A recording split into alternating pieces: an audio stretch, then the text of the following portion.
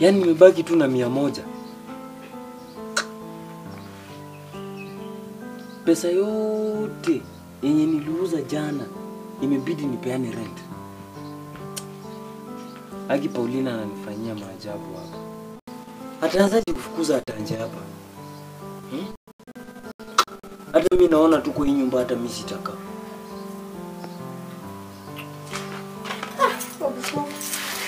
Umefiatuka nini? Wewe fanya kitu yenye nimekuleta hapa na utoke hapa. Nyinyi ndio watu wenye mnanichekelea kwa sababu atanje amefukuzwa na Paulina. Hey jamani. Who can be so insane as to make fun of you? Atanje alikuwa boy mpoa. We all miss him. Si basi uongee na Paulina amrudishe. Mimi nakwambia atafanya tena makosa. Hataleta shida. Shida tu ni Paulina alipendi. Akipata chance ya kunifukuza mimi, atafurahi sana. Sasa, wewe unajua tu Atanje alikuwa ananisaidia sana hapa. Na tulikuwa tunafanya hii biashara. Mimi nikawaacha kwa sababu tusikue tunashindana. Lakini sasa ameenda, itabidi tu mimi nianze tena kufanya hii kazi. Unajua hii kazi inaleta pesa nyingi kushinda kulimalimu huko kwa shambalimu. Nini idea poa? Lakini shida ni moja. Hata sina pesa ya kuongeza kwa hii biashara. Na mimi sitaki kunyang'anya mtu, na mimi sitaki kuiba. Na ndio nilikuwa nakuja kukuomba loan. Hata mimi niko na mashida, sina hata ndururu. Na si uende kwa huyo mwanaume wenyu mwenye mnang'ang'anianga na sandi ya kupatia loan. Wewe abufoko unakuwa na ujinga mingi saa nyingine.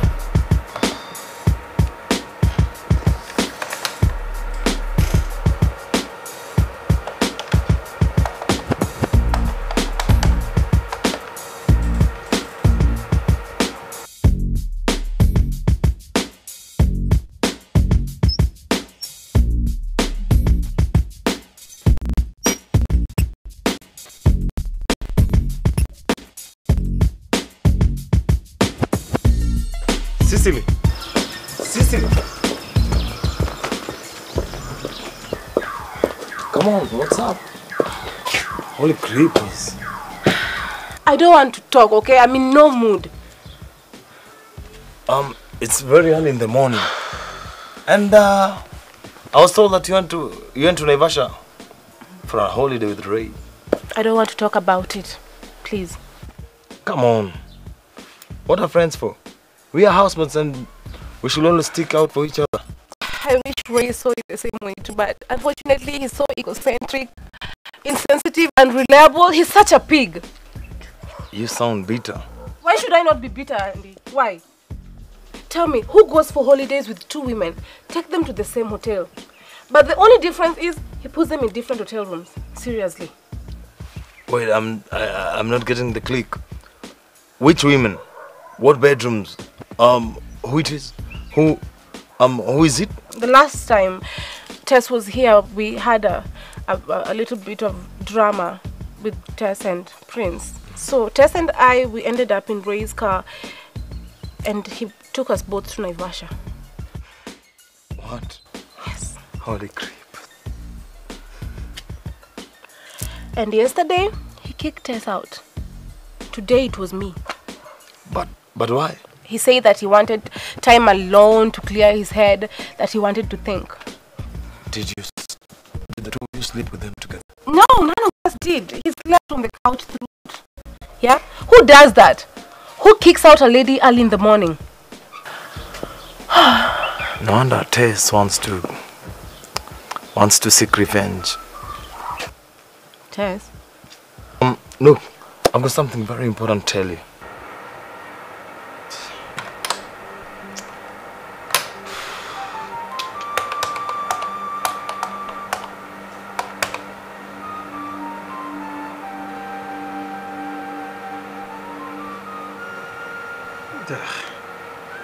Damn, Rashi, pick up my call.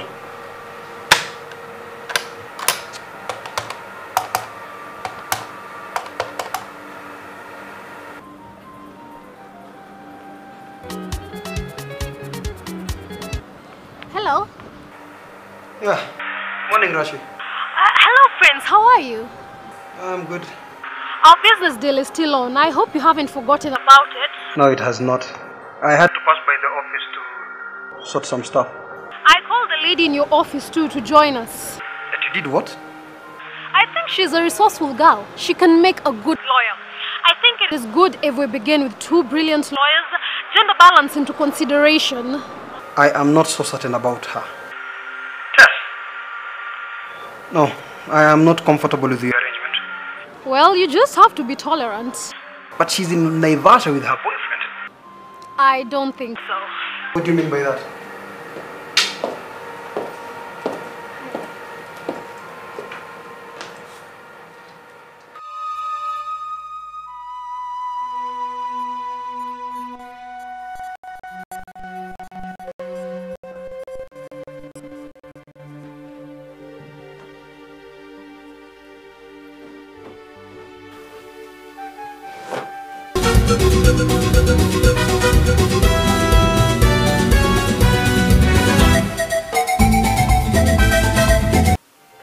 Morning, Ray.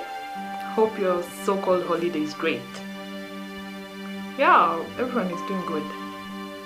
I was almost to call you to ask you about the rent. When are you going to pay? It's 14K as usual.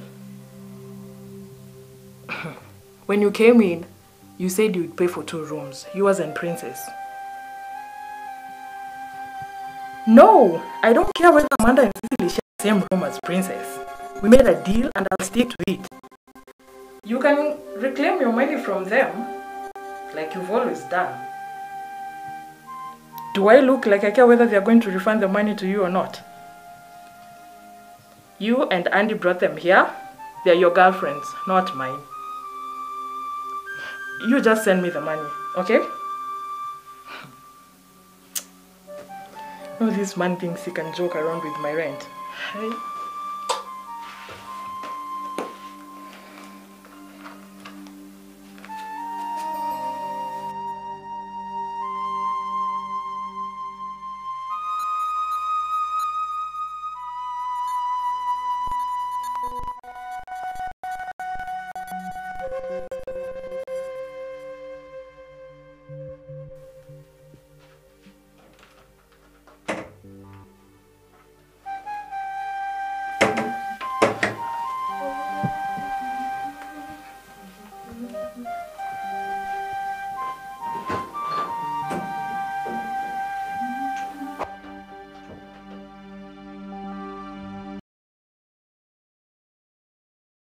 What is it?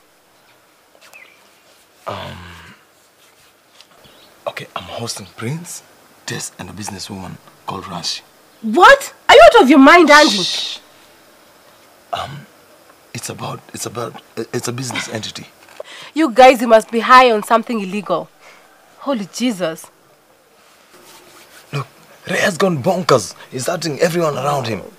Others need money to move on. We need to grow. This is too much. Does he know? No, he doesn't know. But as soon as everything is in place, we shall gently tell him. My goodness, this is the most outrageous conspiracy I've ever witnessed in my whole entire life. We want you to be a part of it. Who, me? Yeah. Andy, listen, I'm a cop and I love my job. And besides, I still love Ray. I can't hurt him. After making a fool out of you? That's just temporary, okay? You guys go ahead with your meeting or whatever you call it, but I will not be part of it. Okay, then promise me that you won't tell him prematurely. That's none of my business, Andy. Besides, I don't know how you guys came out with this crazy idea, but I don't want to be part of it, okay? Even though I'll shut my mouth and I'll shut it because I don't want to get involved. Later. Bye.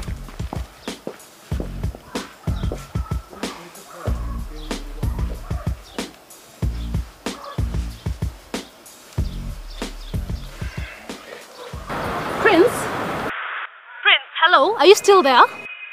Yeah, I'm here. Are you okay? Is everything fine? Yes, I'm fine. You sound distracted. No, I'm fine.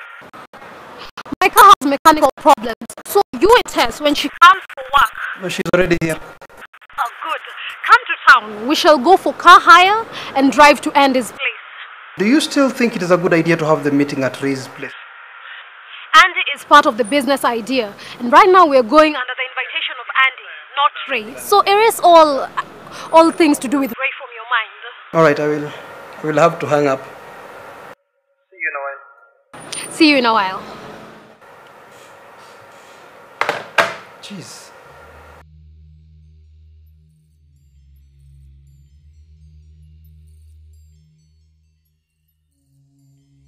Hi, I said hi to you earlier on, but you were on phone. What are you doing here? I'm to work. Now ask you a question. What are you doing here, you little devil? I've come to work as usual.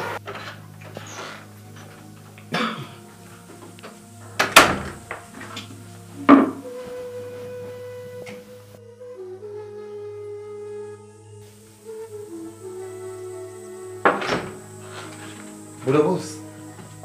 Nataka tizi mwanzo. Uko na mwili kai yangu na cheki. Wewe unajua nimesumbuliwa tu hapa. Na wewe bado unaniongezea ingine kwa kichwa. Sijakuja kwa ubaya. Nataka usaidizi wako. Kwanza Amanda amekuwa hapa asubuhi amenisumbua sana. Naenda kazi yako bwana. Pole boss. Mimi nakuja kwa amani. Sina shida, nataka tu unisaidie. Yaani kila mtu tuko hii boma atakuwa anakuja anataka mimi nimsaidie. Kwani dunia imepasuka wapi? Cheki, history yangu ni crucial. Kwani ni hii maneno yako na hawa wanawake hawa tu. Kama ni hiyo, pole sana. Ngojea atanje atoke ushago ndio akuja kusaidia. Si hivyo. Bwana mimi na miss tu ndugu yangu atanje. Na sijui kwa nini Paulina aliamua kufukuza atanje hapa. How will I get the money I'm looking for? What if I speak with Paulina about it? Can she help me? She's very difficult to understand. And that woman operates entirely on her moods. Wait, her food must be good because it's end month and they just paid her.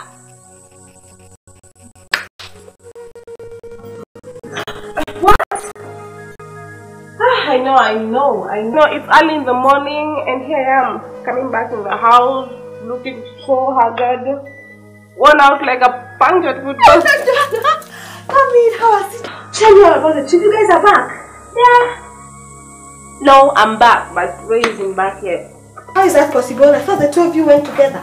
No, he said he kicked me out today, early in the morning, saying that he needed serious time alone to think. Can you imagine? Jesus, Ray! Yeah, Ray.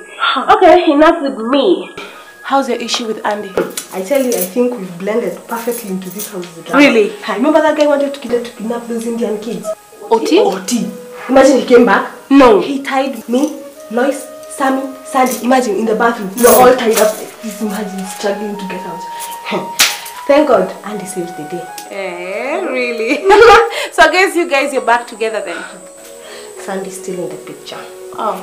Yeah, but there's something I need to do. But then I'll be back and then we can catch up. Okay? Okay, sure.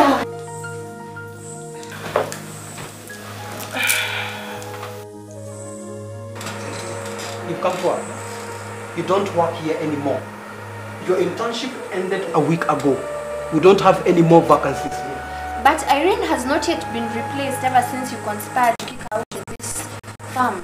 Are you not part of the conspiracy? You made me do it, Prince. Is that why you betrayed me to Ray? I just had to find a means to survive. That's it. But you're with him in Naivasha.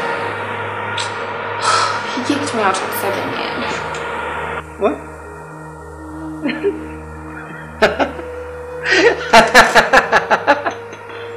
7 a.m. in the morning?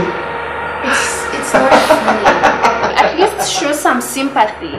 He kicked me out at 7 a.m. in the morning, like a harlot coming from a client's house. I didn't even get time to dress up or even do my hair. After you even gave him all the fundamentals, eh? He didn't get anything. He slept on the couch.